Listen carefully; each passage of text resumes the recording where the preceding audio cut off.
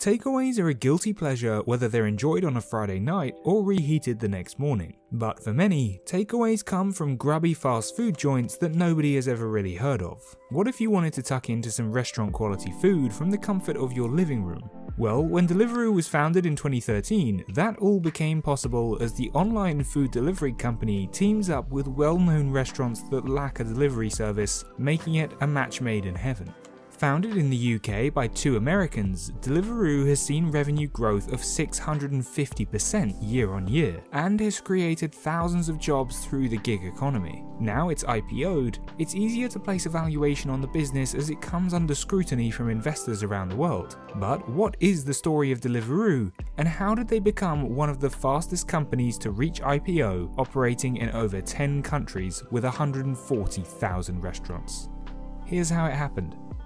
Deliveroo was founded by Will Shu in 2013, but the idea for the food delivery company stemmed from his career in finance. Shu previously worked for Morgan Stanley and was working 100 hours a week, so ate pretty much every evening meal at his desk. When he relocated to the London office from New York in 2004, he felt the dinner options were poor and he got sick of shopping at the local Tesco. The idea of fast food delivery was perfect, as bankers often don't have time to leave their desks for dinner.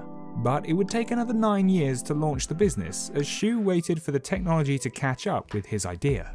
The competitors at the time were Just Eat and Hungry House, but those both didn't really have any recognizable restaurants, and you couldn't track the delivery, so you didn't know when your food would arrive. Together with Greg Orlovsky, a friend and software developer, Shu launched Deliveroo with mobile technology, helping drivers to navigate their delivery routes and accept orders. Orlovsky worked on the software while Shu worked with restaurant chains to partner with. And during the first 10 months, Shu delivered food himself pretty much every day. Some of his old colleagues even pranked him by ordering food through Deliveroo just to see him turn up as a delivery boy, even delivering a pizza to his old boss who thought he'd fallen to an all-time low. Shu's idea for the business was premium food delivery, and now they offer 30 minutes between your order and the knock on the door. They work with an army of 110,000 bike and moped riders and a whole community of restaurants.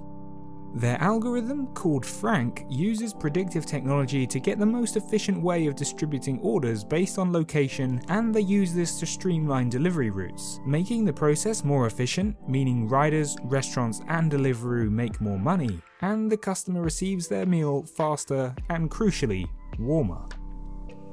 Shu's thinking was that if you're able to tell the restaurant exactly when the delivery driver will turn up, then they know when to start cooking, which means the food will be piping hot when they do turn up. A technology company at their core, Deliveroo was looking to grow quickly, and just 1 year after it was founded, Deliveroo raised $2.75 million from Index and Hoxton Ventures, which helped with expansion and saw the firm launch in Brighton, followed by Paris and Berlin a year later. By late 2015, Deliveroo had a presence in 30 cities and was worth around $600 million.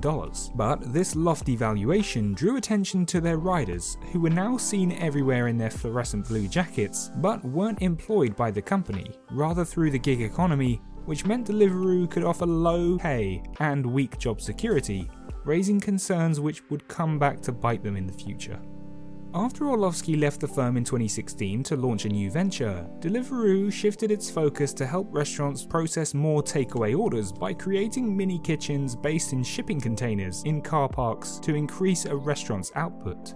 These are known as Deliveroo Editions, but are widely known in the market as ghost kitchens to help restaurants deal with an increase in takeaway requests. Deliveroo are able to go from 0 to fully functioning restaurants in just 8 weeks, without the upfront costs of a high street location, and backed by analytics which show the best location for the Edition kitchen.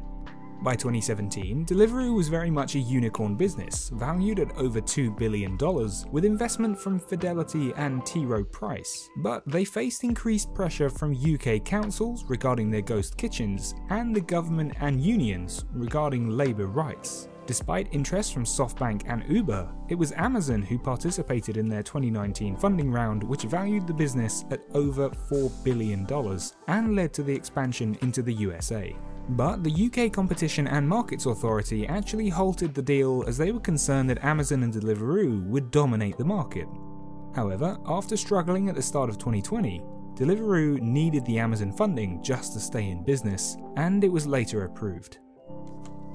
Once people became more comfortable ordering food during a pandemic, Deliveroo expanded quickly, announcing a partnership with Aldi and adding over 15,000 riders to cope with the surge in demand. They finally reached some quarterly profitability in 2020, but still made a £220 million loss during their busiest ever year. But how does Deliveroo actually make money? Delivery fees, service fees, onboarding fees, subscriptions, and cloud kitchen sales all act as revenue generators for the business. They take a meaty commission of around 25% per sale. Customers also pay a fixed fee of around £2.50 for delivery, which is then used to pay the driver, and restaurants also pay an onboarding fee of around $300 to actually join the Deliveroo platform. Deliveroo Plus was then launched as a subscription fee to allow customers to get free delivery on orders over £10, as well as better customer service, which costs around £12 per month. As the firm has grown in valuation and revenue, Shu was keen to IPO in order to create a return on investment for their early investors. And by the beginning of 2020, Deliveroo were valued at $7 billion after their Series H funding round. But their IPO, which was designed to raise more capital to push into the grocery sector, was described as one of the worst in London's history, as the share price fell 31% on the first day, wiping £2 billion off its valuation from its £7.6 billion starting point due to regulatory concerns, issues with their gig economy workers, and a lack of profitability.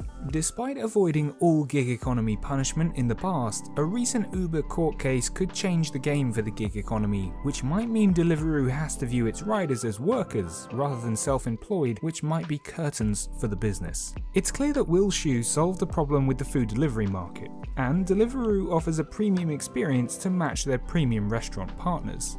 Working with over 140,000 restaurants with over 110,000 riders, it's fair to say their growth has been impressive. But concerns remain over their gig economy workforce and their inability to turn a profit. But that hasn't stopped successful companies in the past. Just look at Uber.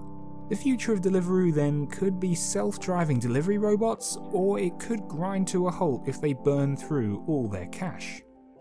What do you think will happen to Deliveroo? Leave us a comment below, and while you're there, let us know what you'd like to see in future videos. Thanks for watching.